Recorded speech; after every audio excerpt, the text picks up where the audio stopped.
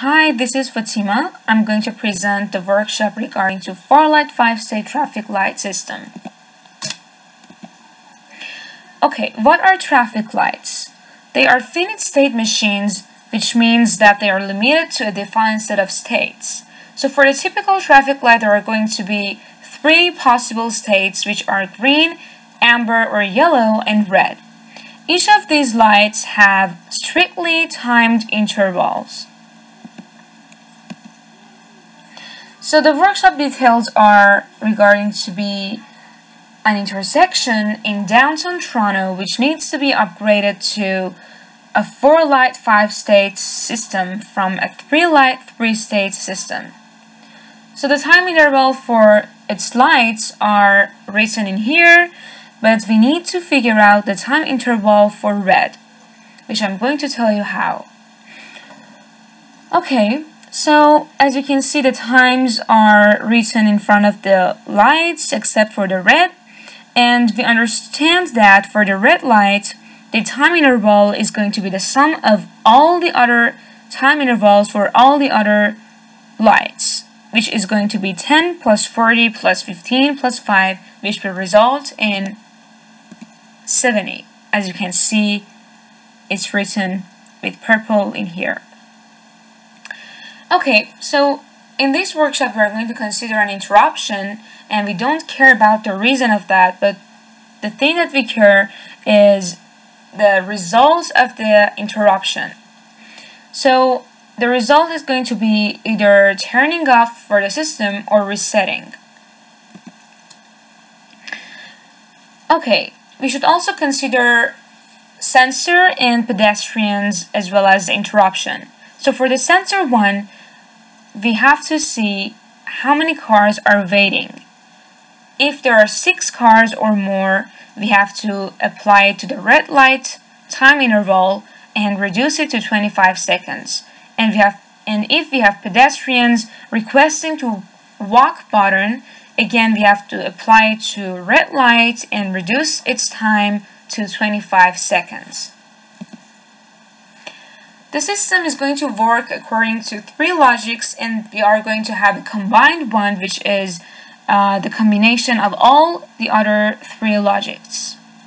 So for the first one, we are going to define 3 lights, red, green, and amber system, and then for the logic 2, we are defining a green and red light system with pedestrians requesting to walk button and the car sensor. And the third logic is about defining a red-green system having an interruption. Okay, so I'm going to go through the logics. We have both pseudocodes and flowcharts for each of them.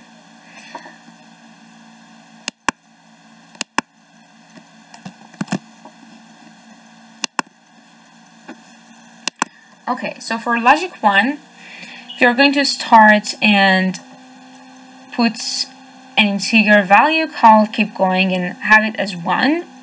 So we have a question here. If the keep going equals to 1, we are going to lead to step 4, and the cycle of the traffic light system with red, amber, and green lights is going to start. And if not, we'll go to step 15, which is the end of the cycle.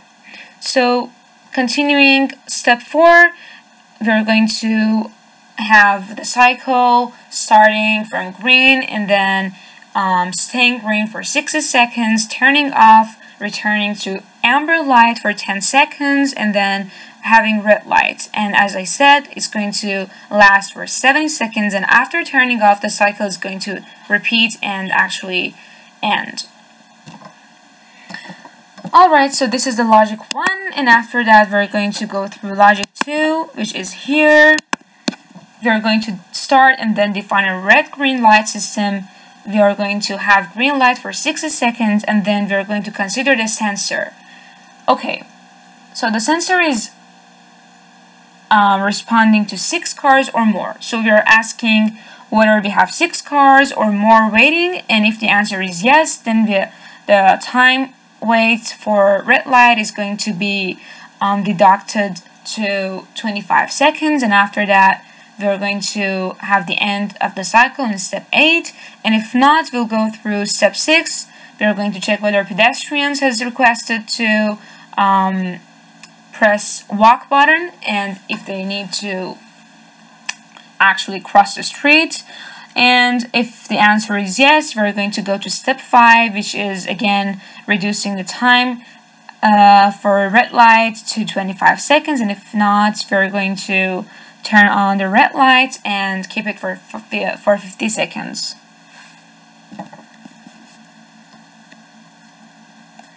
Okay. Logic 3, we're going to again start and then define a red-green light system. In this logic, we're going to consider an interruption.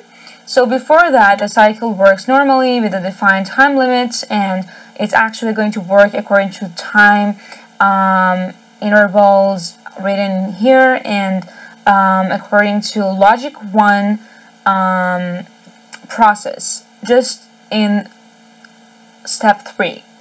After that, we're going to check whether we have an interruption. If the answer is yes, we're going to go to step 5, which is asking the result of the interruption. And if not, we're going to lead to step 7, and the cycle is going to reset and start again, and we're going to go back to step 3.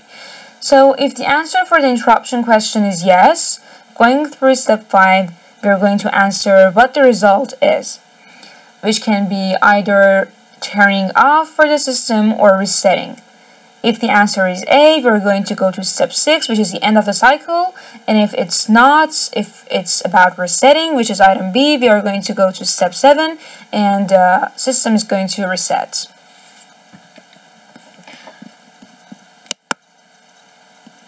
Alright, so now we're going to go through the flowcharts. So in here we have for loops, starting from here. We have in this rectangular white thing, we have this defined, we have the time intervals, we have the keep going as one, and all the details in here, and then in here we have the initializations for the flags, and starting from here, as you can see, in all of them, we are checking interruption. Okay? Alright. Okay, so checking the interruption flag. If the answer is no, we are going to check whether we have green time left. And if the answer is no, we are going to go through the direction of the arrows showing and again lead to the other part, again asking the interruption. And if the answer is yes, we're going to check the interruption flag again. Having the answer yes, we're going to face a break and again lead to the same direction. And having the answer no, we're going to show the green for 1 second, and after that, end of this cycle. And again, we're going to lead to this part. So the second one is about, again, checking the interruption flag. If the answer is yes, we are going to go through this part, and if it's not, we are going to check the green time left. And after that, having the answer yes, it means we have time left for green time, and then we have to check the interruption flag. If it's yes, we're going to face a break, again going through the direction that the arrow shows, and then if the answer is no, we're going to show the green-yellow lights for 1 second. Having this part, we're going to lead to this section again, and going through this part again, checking the interruption flag. And in here, if the answer is no, we are going to go here. If the C flag is 1, we are going to go to this part, and which is checking whether there is green time left, again checking the interruption. And for having no, we are going to show the green light for 1 second, and in here, the difference is in here. We are going to check the pet flag if it's true or not, which is about the pedestrians having pressed the walk button, And then we have shift, which is green minus I, and we have to set I to 25 seconds, which means that if we have pedestrians pressing the walk button, we have to reduce the the red light to 25 seconds. If not, we're going to again go through here, checking the interruption flag, and this time we have the yellow light flashing. We have to check whether there's time left for our yellow lights, and after that, if it's yes, we're going to check the interruption flag. If yes, we're facing break, again going through the direction that arrow shows, and if not, we have to show the yellow for 1 second.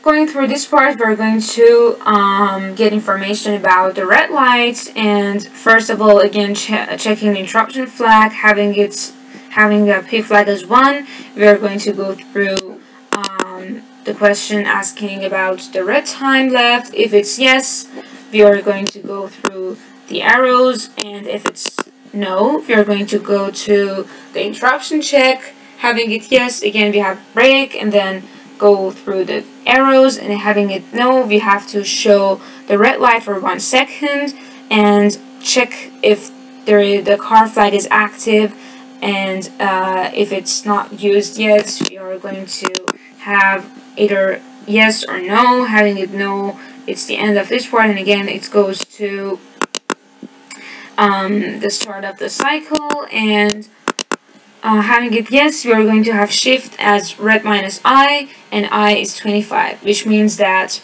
this is about the sensor, and whether we have 6 cars or more and the sensor is on and activated, we are going to reduce the red time to 25 seconds as it's shown in here.